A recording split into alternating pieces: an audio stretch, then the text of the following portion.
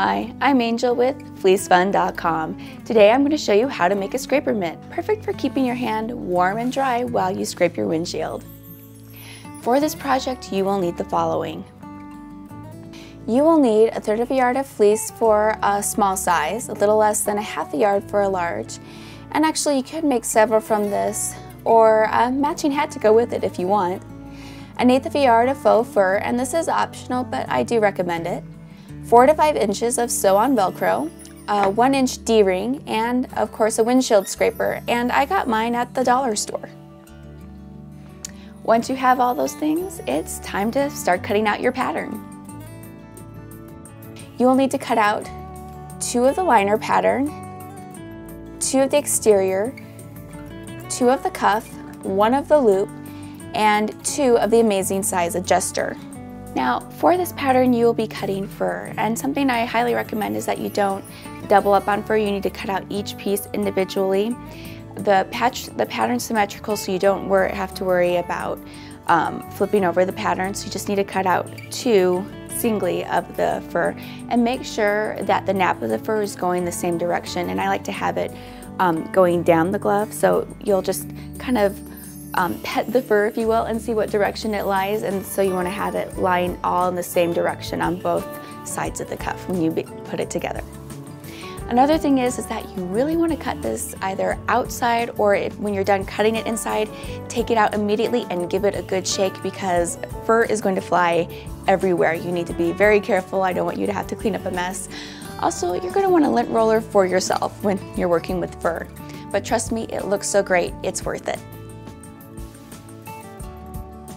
We're going to start with the lining. Putting right sides together, you're going to sew each side of the seam of the lining using a 1/2 inch seam allowance, leaving the bottom and the top open, the little square at the top.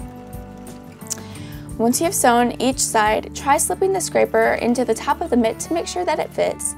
You might want to make the opening a little smaller to make it a good snug fit if you need to. Turn it right side out and then set it aside. Once you have the lining all put together, set it aside, and let's get started on the rest of the mitt. Taking the 2 pieces of the size adjuster, place the right sides together and leaving the short straight side open, sew around using a 1/4 inch seam allowance. Trim down the excess and turn right side out. Make sure the seams are well pushed out.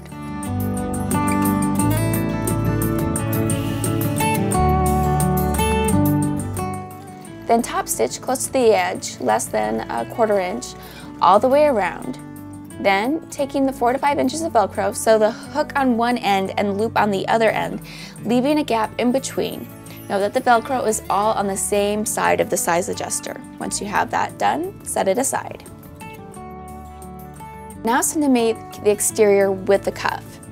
With right sides together, you're going to take 1 of the exterior and 1 of the cuff, pin together, and then sew using a 1/2 inch seam allowance. Repeat with the other side.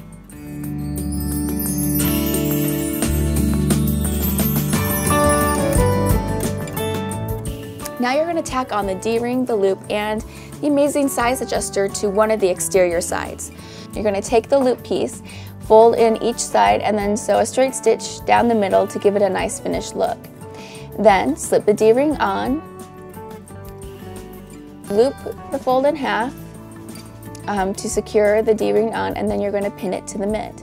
And then you're going to pin the amazing size adjuster to the other side, the opposite side of the D-ring loop. And I just recommend sewing and tacking those on. Okay, great. Now that you've got that done, it's time for the next step.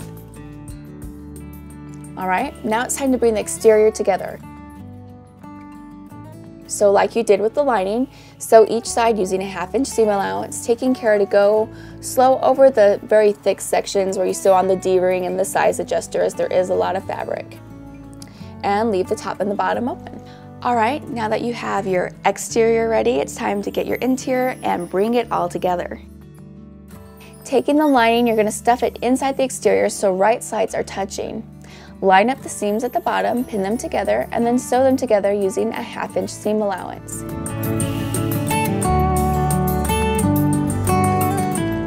You're going to turn it right side out by pulling it through the opening in the top.